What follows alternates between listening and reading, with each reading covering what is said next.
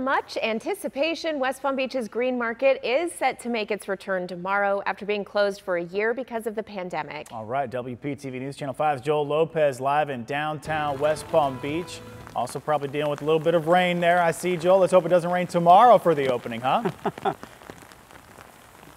That's right, Mike. I mean, it's Florida, right? We got to expect a little bit of rain, but in just 24 hours, the Green Market will welcome people back. Now, the stage is already set up behind me. Now, all we're waiting for is what's expected to be a record number of vendors. Now, if you've ever been to the Green Market, you know that you can expect just about anything here, including the rain, I suppose. But you can find anything from food and drinks to plants, local crafts, and live music. And this year, the Green Market is adding 30 new vendors to its roster, bringing the total to 100, which is the largest amount of vendors in Green Market history. And after the pandemic shut down the Green Market last year, vendors we spoke with say that they're excited to come back out and set up shop.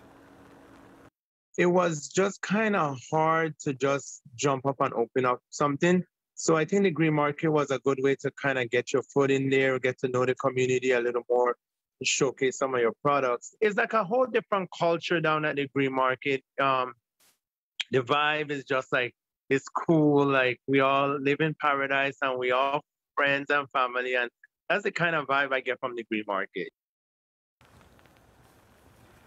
The Green Market kicks off tomorrow morning from 9 a.m. to 1 p.m. with an opening day ceremony starting at 10 a.m. There will be free parking from 9 a.m. to noon at the Avernia and City Center garages. Keep in mind, organizers will be encouraging current CDC guidelines, so come on down. The